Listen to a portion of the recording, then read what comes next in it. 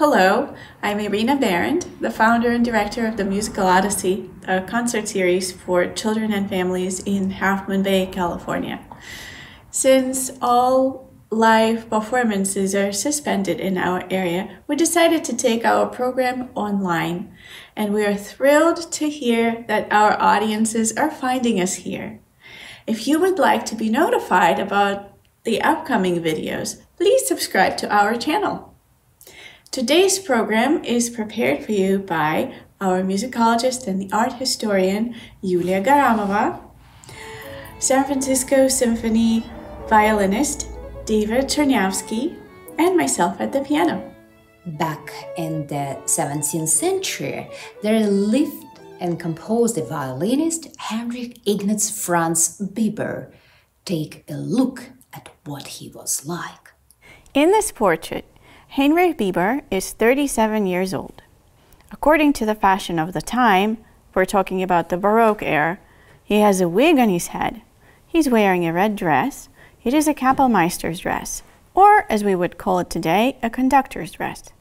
On Biber's chest, you can see a lace jabot, a special decorative lace accessory falling from the throat, and a medallion. The medallion was a present from the Emperor Leopold I, as Heinrich Biber was one of the finest violin virtuosos of his time. Biber was born in Bohemia.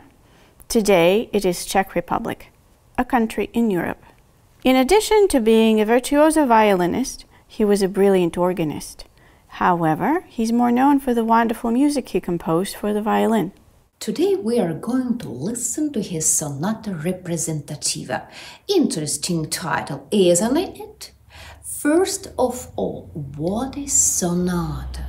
Sonata comes from the Latin word sonare, which means to sound. Please note, to sound is not the same as to sing. This simply means that sonatas in the 17th century were musical pieces written for instruments and not for voice. Heinrich Biber composed this sonata for violin accompanied by a keyboard instrument. In our case, this will be grand piano. Now the second part of the title, Representativa. So, who is going to represent what? David, could you please play one of your favorite parts?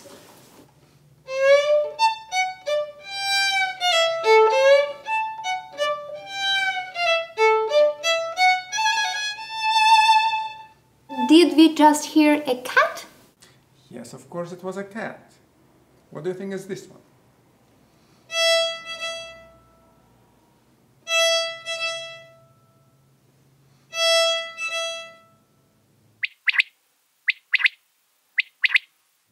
Biber copied the quail call very precisely. How about this one?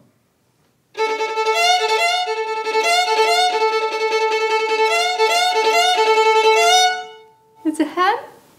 Yes, you're absolutely right. It's a hen. Bravo. Thank you, David.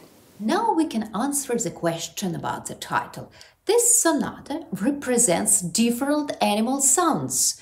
Don't you think that Heinrich Biber had a great sense of humor?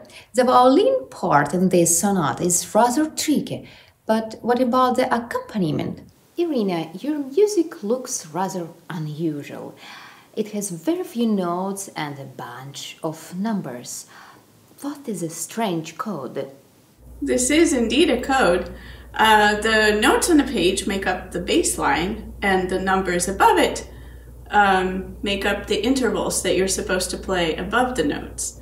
This was the traditional way of notating the accompaniment. And musicians of the time were well trained in harmony and composition and improvisation, so it was expected that a harpsichordist would not only decipher the code but also embellish it with all sorts of passages and different ornaments. Now I have to confess, because I'm not that well trained in figured bass, I had to write out my part completely. David, every musical period has its special features. Today you will be playing music from the Baroque era. Do you have any secrets that would make your violin sounds closer to the style of the 17th century. Yes, of course.